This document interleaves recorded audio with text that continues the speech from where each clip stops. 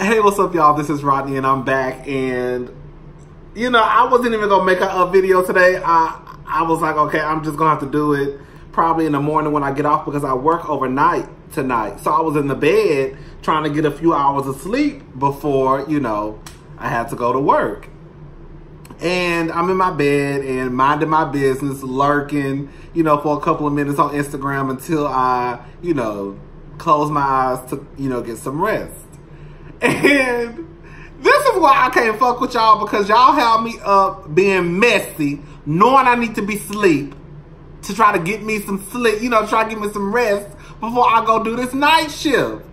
And girl, my sister them tagging me, my coworker tagging me about Nicole Murphy. We're going to talk about that in a little bit. The first thing I wanted to talk about was Donald Trump. Everybody already know about Donald Trump and him telling these four grown-ass women to go back to where they came from.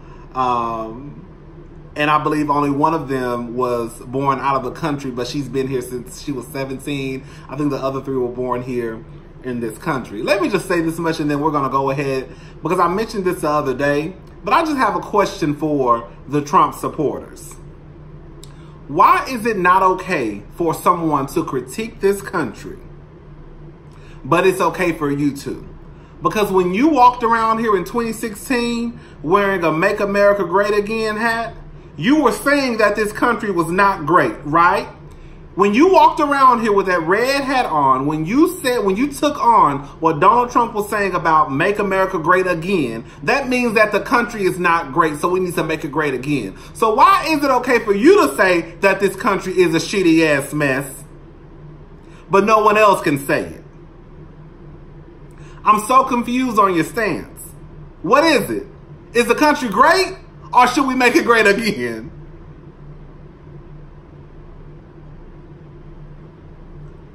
Am I the only one that's confused by that? I know I'm making some sense. I know what I'm saying. I'm not pulling it out of my ass now. Okay. Anyways, let's go ahead and get into Nicole Murphy. Nicole Murphy, close your legs to married men. Nicole, with all that body you got, you are an attractive woman. You light-skinned, bitch. You got green eyes. You mean to tell me the only nigga you could go lay down and bust it wide open for was a married man? Nicole, I thought you was better than this, girl. You just like the other ones. Now, don't get it twisted. We done all fucked a married man or two before. But when I did my dirt and when I was fucking married men, it was in my 20s. I wasn't in my 50s doing hoe shit, girl. Nicole, you old enough to be my mama. You should know better. A woman in her 50s should know better. And the simple fact that you run the same circles as Lela Rashawn, Robin, I know you've been in Robin's face before. I'm not saying you her friend. I'm not even saying y'all are associates. But I know y'all done ran the same circles before. Eddie Murphy, Antoine, Robin, Nicole, y'all done ran the same circles before. Oh, Nicole, this is not a good look for you, girl. You thought because you was going to be in Italy that wasn't nobody going to see the dirt that you was doing. Out of all the niggas, you know how many niggas, like Nicole, you literally can choose from any nigga you want. And you chose to go lay down with a married man, a man. Ugh. This is the shit that we do when we in our 20s, maybe 30s, but damn sure not your 50s. And for you, Antoine, you really and truly, you more trifling than Nicole. Because at the end of the day, Nicole don't owe nobody nothing, honestly. We might say she a little bit hoish. We might say she a little bit trifling, but at the end of the day, you Layla's husband. Lela posted in February about supporting you at an event on her Instagram page. Now in July, you halfway across the world with another bitch in her face, tongue down her throat, Now your wife done had to delete her Instagram page because you've embarrassed her. Nicole didn't take no vows before God. You did. Nicole didn't stand up in front of her family and friends, in front of her pastor, and recite all this shit that you said you was and was not gonna do. You did. So at the end of the day, while we can say, Nicole, you trifling, Antoine, this is all your fault. Because Nicole won't be kissing a married man if the married man didn't go out and run the streets like he was a single man. Y'all niggas ain't shit but hoes and tricks. I keep telling y'all, get what y'all gonna get out of these niggas and leave them alone, okay? At the end of the day, vows don't mean shit. Because if they did, it wouldn't be so many people taking vows before God and before their family and friends and then turning around and doing hoish shit like they single. If people really and truly respected their vows and respected the fact that they just took these vows in front of their family and friends and before God and a pastor, people want to do a whole shit, but y'all don't believe in it. That's why y'all say these vows and then go back to acting like y'all single a few years later. And then on top of that, I heard that Antoine and Lela been married for like 20 years. That's how you gonna do a bitch after you've been married to her for 20 years, Antoine, if that is true? Honestly, I don't give a goddamn if we was married for a month. You're not about to be out there running them streets embarrassing me. A white woman can have your sorry ass. Lela, fuck that nigga.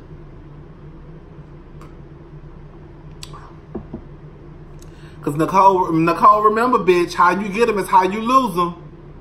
How you get him is how you lose him.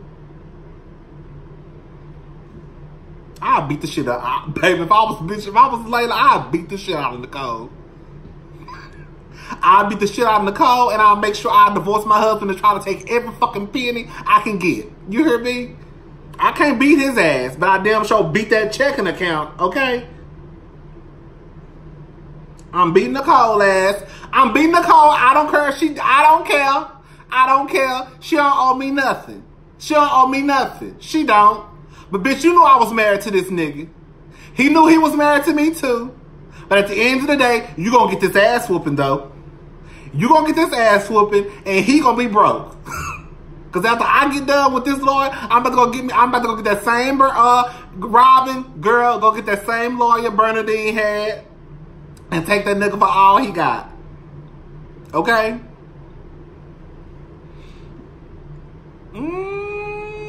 Beat Nicole ass too while you at it. Cause she deserved that ass whooping. I guarantee y'all, Nicole and Lela, they been at the same parties before. They done spoke to each other. They done kikied in each other's face at least 2 or 3 times. Ain't that many people in Black Hollywood, okay? It's more of us on the outside than it is on the inside, bitch. But y'all women that hoe to death. I wish you, as soon as I saw Nicole, just windmilling that hoe. You heard me, just in jail. And I'll take all that nigga money. We'll see. We gonna see how long she gonna stick around when she realized I done took all that nigga money and divorced his ass, okay, and gave him the kids. You can have the kids. I just want the money. Oh, child. Anyways, let's talk about R. Kelly crisis manager. What's his name? I don't even know his name. Girl, he sat down with Gail. Basically, long story short, this nigga basically said that he would not let his daughter be around R. Kelly. He won't let his daughter be around any person who has been accused of being a pedophile. Like, girl, you are supposed to be the crisis manager. You are supposed to be the one. You are supposed to be the Olivia Pope, pretty much. And you done got your ass on national television and told the people that even though you represent R. Kelly, even though you're here to fix the problem, you wouldn't let him be around your daughter. Girl, you know for a fact. And now his daughter is 20, so she's grown. But girl, you know for a fact R. Kelly like little girls. And for those for those out there who want to question talking about why I said R. Kelly was in front of a middle school, because they said he was, girl. Y'all think I'm just pulling that shit out of my ass? R. Kelly would go back to the middle school. It was all in the documentary. People saw him at the middle school, a grown ass man at a middle school, on the hunt for little girls who still probably wearing training bras and got unicorns on their goddamn panties. Girl, you need to fire him, girl. And let me just say something. A lot of y'all wanted me to talk about R. Kelly. Look, I'm over R. Kelly. Either the nigga gonna go to jail or either he not. I mean, it ain't too much else for me to say. What y'all gonna do? Are y'all gonna send a nigga to jail, or either he's still gonna roam the streets and fuck up these little girls' lives, these little black girls' lives? You know, one of my friends, one of my coworkers, she basically pretty much told me she don't care. She still gonna listen to his music. I said, well, girl, that's fine. You can keep listening to that shit. Just know that when you listening to some of his songs, he really made that song off of fucking a teenage girl. How about that?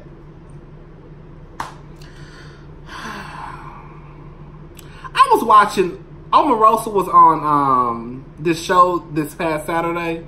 I think it's Saturday Night Politics. And I just got a question. And I've actually asked this question before, some videos ago. Why is it that we're so quick to throw away the black women who may do shit that we don't like, but we give these niggas chance after chance after chance? What I'm saying is, when it comes to like the Omarosas and the Stacey Dashes and the Chrisette Michelles and the Tina Campbells, you know, Chrisette Michelle, she sung a song at Donald Trump's inauguration. Tina Campbell, she said she voted for Donald Trump. Stacey Dash, she was just a dumbass. Omarosa, you know, people felt like Omarosa turned her back on the black community, and now she's crawling back, and that may be the case. But then when it comes to the ASAP Rockies and shit, Jada and everybody else want to get ASAP out. When it comes to Kanye West, people like I did not stop fucking with Kanye West, but I also really didn't stop fucking on some real shit.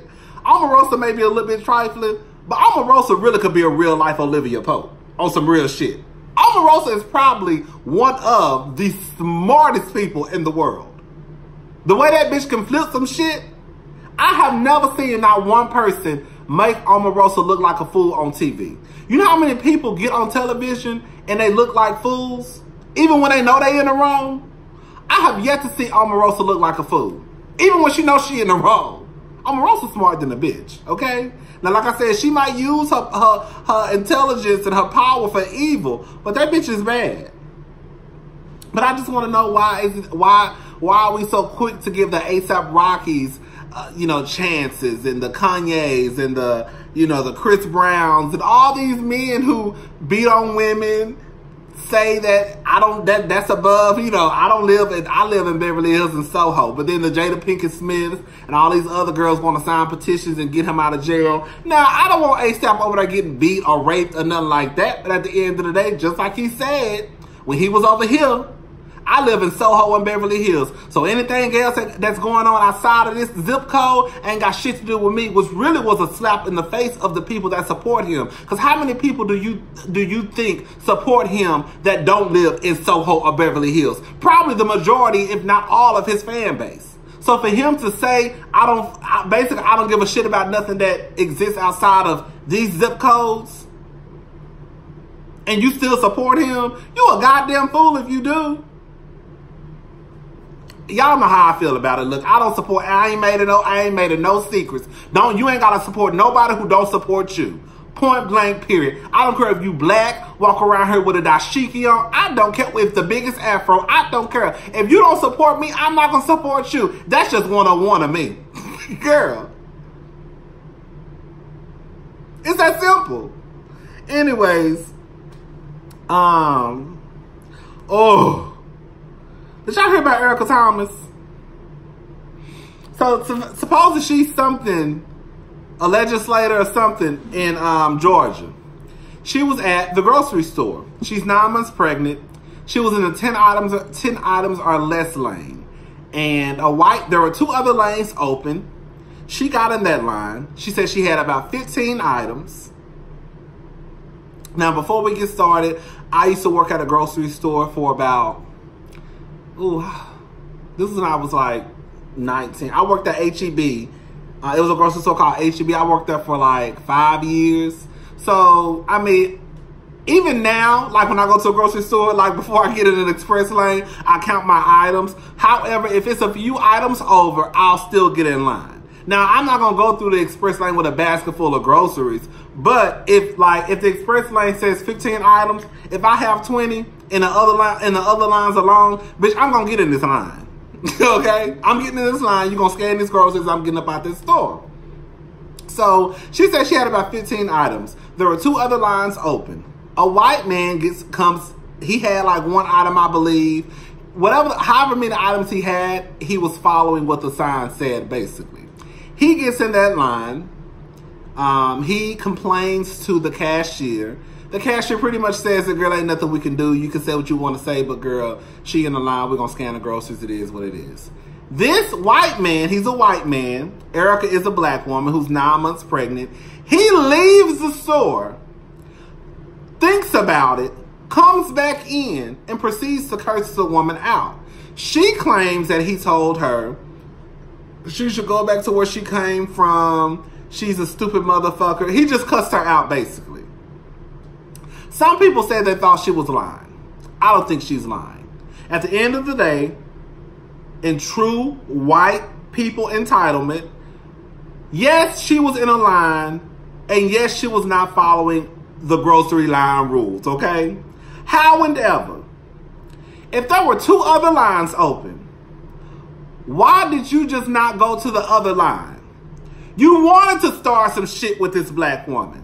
That's why you noticed that she had more groceries than what the sign said. You decided to get in that line instead of going to the other 2 lines that you said that were available and open.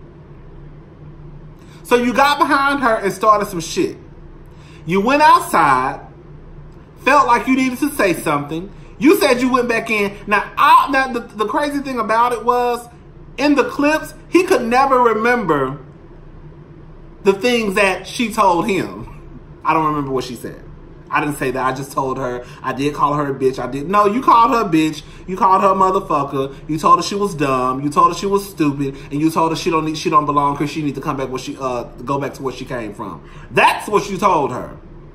And this whole thing stems from the fact that you just wanted to start some shit with this woman.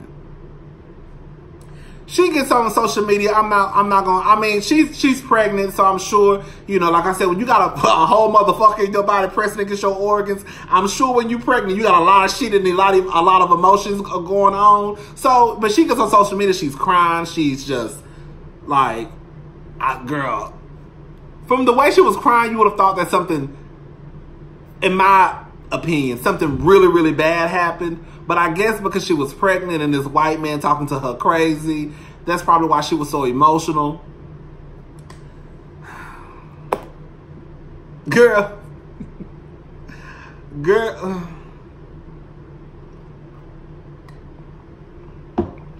Y'all hoes know who to fuck with. Because you want to say that to no regular bitch who wasn't pregnant or no grown ass man. Because the way I would have cussed your ass the fuck out, girl, we would have got to fighting in that stuff. We would have been in jail. Anyways, that's it, y'all. Let me go ahead and watch Real Housewives of Potomac.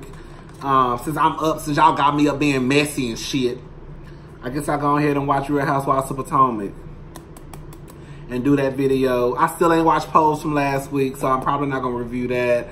I still haven't watched. I started watching the Love and Hip Hop Atlanta, but I'm probably not going to review it. I'll just review the reunion that come on tonight. So I might as well go ahead and watch that before I go to work. Whatever, girl. All right, y'all. Let me go. Bye.